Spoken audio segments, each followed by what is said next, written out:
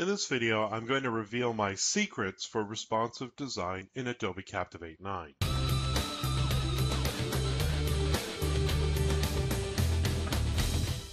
Okay, let's get started here. So I'm opening up my Create Your Own Interaction 2016 edition file here, and I'm just going to go over a couple of things with responsive design. I've had conversations with other instructional designers as well as newcomers to Captivate, asking me questions about this as well.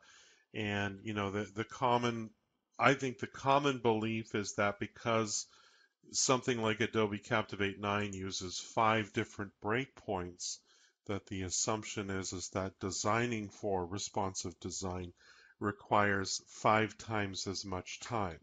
And I think a lot of instructional designers, e-learning instructional designers, and developers are avoiding responsive design for this very reason. And I'm hopefully today going to convince you that it isn't necessary. You can actually do some things fairly quickly to make sure that responsive design works for you. One of the things right off the bat I want to start off by saying is that with Adobe Captivate 9, you need to start working within the desktop or the widest possible breakpoint, and then work your way down. That's definitely tip number one. The other thing too is to stop thinking in terms of pixels and start thinking in terms of percentages, right? So like when you're dealing with this desktop view, it's 627 pixels tall by 1024 pixels wide. And so when you think about placement of objects on the screen, you're thinking, well, how many pixels does that take up? Or, where is that located? How many pixels from the left and how many pixels from the top is that located? And I think if you get past that and start thinking in terms of percentage, things become easier.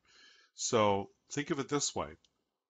If the width of my view here, my breakpoint is 100%, right? Because from here to here, or vice versa, is 100%.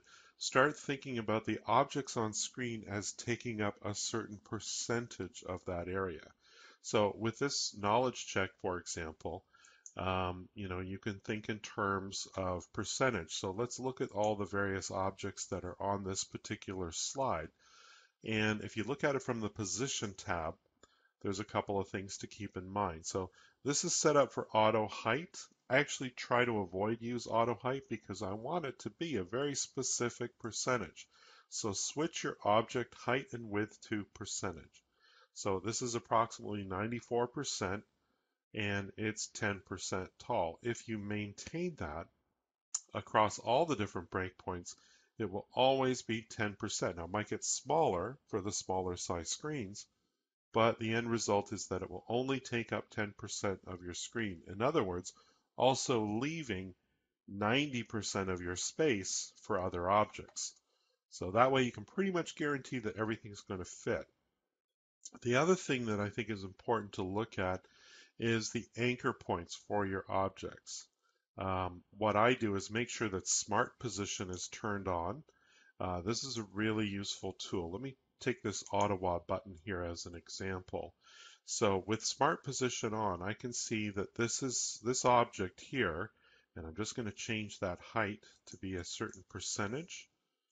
And we'll do the same thing for all of these. And I'll just show you why that works so well. So I have these 4 buttons on screen. Not so important for desktop view, but certainly as you get to the smaller mobile and tablet size views, having as large a button as you possibly can get away with is important. So let's say, for example, I know that the width of this is 100%, and I know that there's a certain percentage here. Let's say about 5% is used up by the outside space here. So this is, let's say, approximately 95% here. And let's say I want this to be 40% of the width. So I change that there. And I can do the same thing for each of these buttons. Let's do that right off the bat. We'll make this 40% each. Now they overlap right now, but that's okay. Now I have clearly extra room down here that I could take advantage of. So let's maybe position this one right here. Now, of course, here's the catch. I am 62% from the top and I am 56% from the left. It actually makes more sense if you're going to use put an object in the lower right-hand bottom section of your slide, that your anchor points should probably be the right-hand side of the page and the bottom there. So if I was to do that, let's hold off on that for now. Let's just deal with the width and the height. So these are 40%. Let's say we want to make them 20% high. And I'm just going to move that up to a position here. And let's make these the same size. So I can still use my alignment controls for this. And we'll just have this position. I'm just eyeballing it at this point here, but let's say around there looks good. And we can be more precise in a moment here. We'll just guarantee that that's sort of nice location there. So we have our 4 buttons here for this knowledge check. I'm 8% from the left. Let's see what I am from the right here. 7.4. So let's make that 8%. Let's just do the same thing for this one here. 8%. So that's roughly centered. And again, the 20% height will be fine. But I'm going to change what these buttons are anchored to. So in this case here, I actually want to make sure that the button is always below the text above, and the text above is always below the subtitle, and the subtitle is always below the top here. So let's first of all make sure that we have a fixed percentage for height and width for all of our objects here. I'm going to change that to percentage. And percentage, that's fine here. And let's make sure these are all percentage. It's really important that you do this. That's fine. So now what happens, there's a couple things you can do. If you right-click on the object and apply position properties to all views, that's going to ensure that everything trickles down from that desktop view. Unfortunately, you cannot select all your objects and do this, and if someone from Adobe is watching, that would be a great upgrade in Captivate 10, is the ability to select all my objects and apply position properties to all different views. So that would be useful in this case here. So, and I'm going to do this again in a second here because I just want to illustrate that that can be done. So I'm going to change the way this works a little bit here. So here's my title, and it has anchor points, and it's fine for the top leftmost object on your slide. But the knowledge check here, we want to make sure that that is always going to be below this title. So using these anchor points, I've decided to call them anchor points. Some people call them top hats. Some people call them other things, but I'm going to use them as anchor points. So I'm anchoring this box to be below this box here, and the left-hand side is fine there at 4%. Now below the subtitle is the stem of the question itself, and I'm going to make sure that that is always below this object above it by anchoring it to that. And of course, it's going to always be 1% below the subtitle. Again, 4% from the left is right, but you could also actually anchor the left-hand side to your subtitle. And why is that a good thing? Well, let me show you. If I move the subtitle, let's say I move it from the 5% left-hand side of the page that it is, it's going to actually pull the other objects that are anchored to it this way in the same fashion. So that's actually a useful little hint.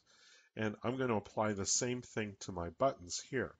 So I take the Toronto button and I'm going to anchor it to the text above. That's the first thing. So you can see that the anchor is attached to that. And I'm going to anchor the left-hand edge of the button to the text above as well. Right? So that will always be 2% below that, and this will be 2% away from the left-hand edge of this. Now, what I can do with these buttons that's really cool is I can do the same thing. I can anchor the Vancouver button to the Toronto button so that it's always going to be 3% away. And same thing with the top there. We're going to anchor it. We can anchor it to the stem, but better yet, we can anchor it to the top of the left button. And we'll do the same for all of these. So again, I'll anchor the Ottawa button to the Vancouver and this to the Montreal button. And do the same thing for the Montreal button. And we're going to anchor the left-hand side of it to the Toronto left-hand side. Now, why is that good? Well, let me select the Toronto button and choose a new location for it. So I'm going to just move it to the left here. You see all 4 of my buttons are moving at the same time. So I can ensure that the size or the location of all these buttons will always remain relative to one another. Let's try playing with the width a bit. I'm just going to try and maximize the width of these buttons there. You see what's happening because they're connected like that. So 43% seems to be that magic number that works for this. Again, I can make sure that these same values are shared with all the different breakpoints by right-clicking all of the objects and apply the position properties to all views. This just takes a little bit of time here. And I'll show you what the advantage of this is from a responsive design perspective. Again, if you've ever experienced responsive design without having to use these sorts of controls, you find that as soon as you look at another breakpoint, you pretty much have to redesign it. Watch what happens now when I select the different breakpoints for this slide. Fits perfectly. Fits perfectly. Fits, well, pretty close to perfectly. But you can see that one is definitely based on the other, and I am definitely using up the maximum amount of space here. So I really don't have to spend 5 times as long designing this slide. You know, there's a few tweaks that I might need to do, but for the most part, I don't really have to do much to change these objects. The other thing that you can do is if you want, if you've ever experienced this where you've made a change to the text on one breakpoint and then gone to look at a different breakpoint, suddenly the text is old text, or maybe the formatting like the bold and the italics and underlines and the bulleting doesn't transfer across the breakpoints. You can select all of your text-related objects on the slide and right-click and apply text to all views, or apply text and the text properties. And text properties includes things like font style and so forth, bold, italic, all that stuff. If I select that and just wait a moment here, that will go across all the different views. Now, it's also going to choose the font size for you. So you may need to go in and adjust the font size for certain views, certainly the mobile views, and then you simply go down to properties and you can adjust those one by one just to make sure it fits on your screen, because of course you don't want it to spill over. Just make a few changes to the font size so that it fits, and we'll take our boxes here. That's fine. And you can do the same thing for this. So obviously this text would need to be adjusted. Bring that down to say 14. Knowledge check is probably okay, but let's lower it anyway so it's not so huge.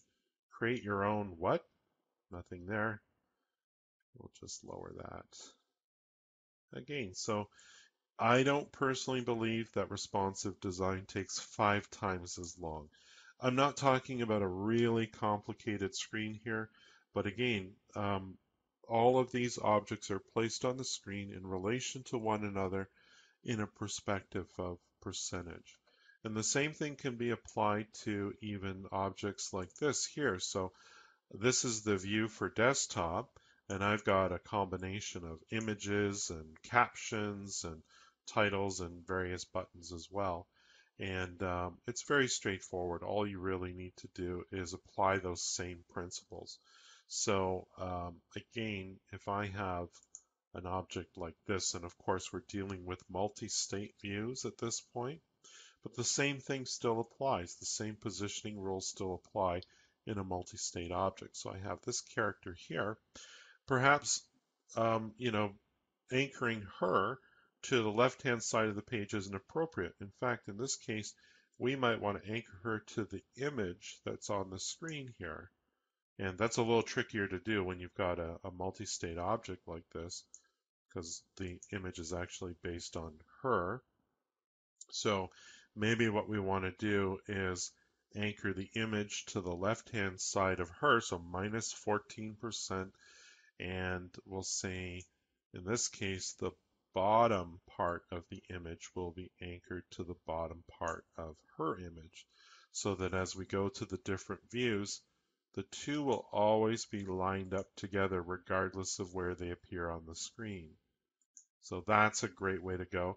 The caption can also be anchored to her as well, since she's the main image of this multi-object, multi-state view.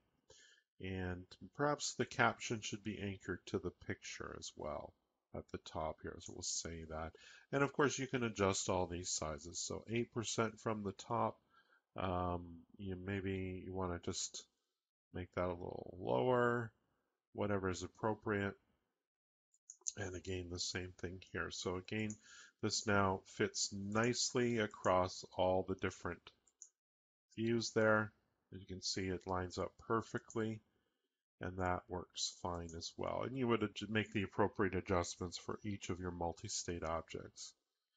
Guys, if you like the videos that I'm producing for you, I encourage you to subscribe to my channel. And if you thought this video was helpful or useful for you, go ahead and give me a thumbs up.